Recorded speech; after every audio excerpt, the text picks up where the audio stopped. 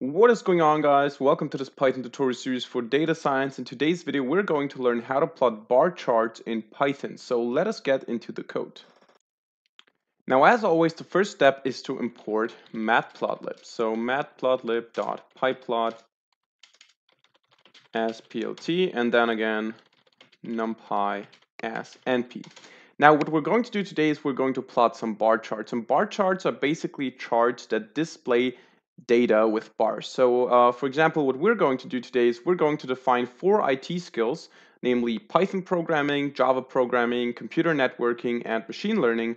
And we're going to have 4 different persons that have these skills. And some of them have pretty high skills, so 100, for example, or 90 or 85, and some of them are pretty low at some skills. So, for example, a number like 10 or 20.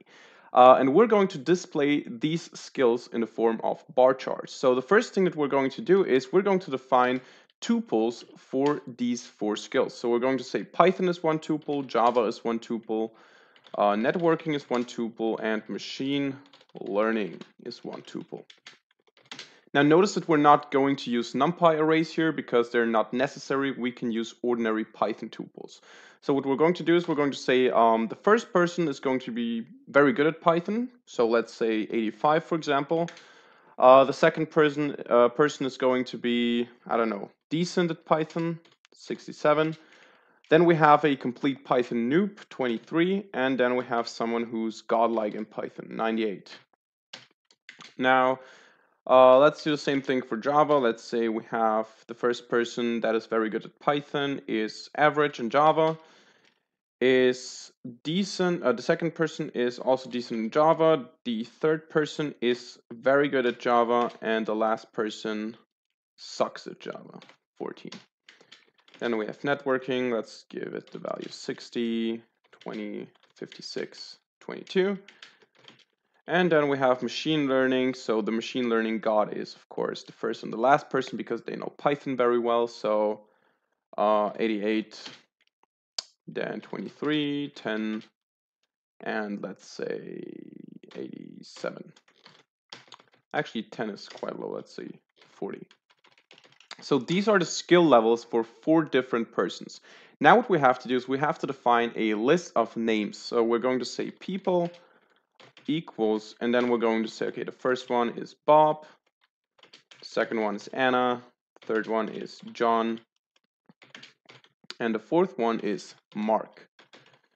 So these are our persons that have these skills. Now what we have to do now is we have to use the plt.bar function to plot these values, and the x value should be the position of our person, because of course we only have one value, the skill level, and this will be the y value. So we have the bar chart and we have the y value, which is the skill level, but we have also the position, so Bob, Anna, John, Mark, which is the x value. So what we're going to do is we're going to define an index array, and we're going to say index equals np dot a range 4, which basically just gives us 4 values. And here what we're going to do is we're going to use this index array as the x value. So we're going to say the first bar is at index, and the second and the y value is the Python skill. So when we have this, what we now do is we define the width of this bar. So the bar can be pretty thin, it can be pretty wide, and we're going to provide a label as well for the legend later on. So we're going to say this is the Python skill. Now we're going to do this 4 times. So the second one is not going to be at the same, the second bar is not going to be at the same x value. So we're going to say plus 0.2 because we have a width of 0.2. So we're going to shift this bar to the right that much. Then we're going to say 0.4 because we're shifting it one more to the right, and 0.6. So basically we're saying we're plotting 4 bars for each person, and every bar has to be shifted to the right by 0.2 because that's how wide one bar is. And of course what we're going to do is we're going to change the label. So we're going to say Java We're going to say networking. And we're going to say machine learning. Learning. Come on, learning. So these are our 4 bar charts, and we can actually go ahead and show them already. I think this should work. Yeah, no, of course not, because we're always plotting the same value, Python. So we have to change it here. Networking and machine learning. So now it should work. And as you can see, it works. We have the different values, but we don't have any labels. We don't know what this is. So let's add a title, some labels, and a legend. So the first thing is we're going to say plt.title. Title equals or is IT skill levels. Now the next thing that we're going to do is we're going to add some X labels and some Y labels. So we're going to say plt.x label is the IT skill, or actually, no, actually it should be the person. And plt.y label equals skill level. That's basically it. And then we're going to say plt.xticks, and here we're going to say what our x ticks should be. So we have the different x values, and what should they be? What should they be labeled like? And we're going to say this is just index plus 0.2 so that it's centered, and we're going to add the people here. So we're basically saying below a collection of 4 charts, we're always going to put the name of the person that these charts belong to. And last but not least, we're going to say plt.legend, location, upper right, for example. And that's it, but we're going to add one more thing in a second. Let's just look at the result. So as you can see, it looks perfect, almost perfect. We have the skill level here, we have the person here, and we have the different names with the bars in here, and also a legend with the individual skills.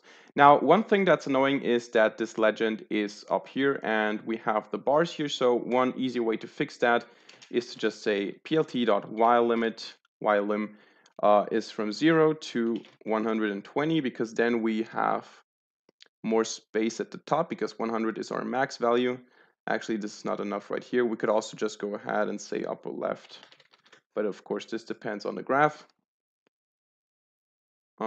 But in this case, this would work. But another reason to set the while limit is that, for example, if all my values are below 60, let's just do that real quick. Or